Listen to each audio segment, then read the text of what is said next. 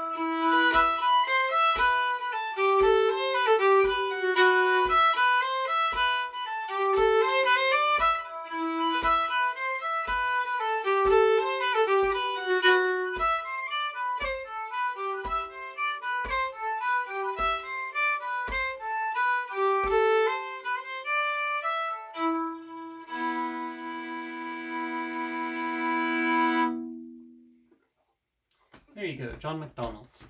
Hope you enjoyed that, and I'll see you tomorrow. Take care.